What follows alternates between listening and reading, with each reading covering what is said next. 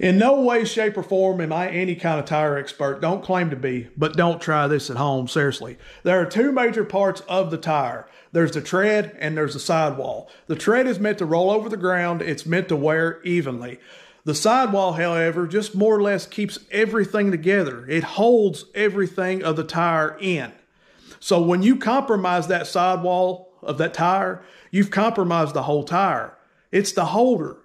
You've compromised it. It's gone. It's over with.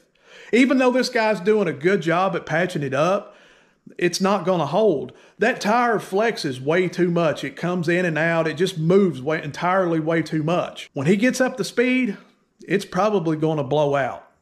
So you do what you want to do. Myself personally, I wouldn't run this. I would use it for a burnout tire, or I'd use it on a farm equipment, but I wouldn't run it on the road.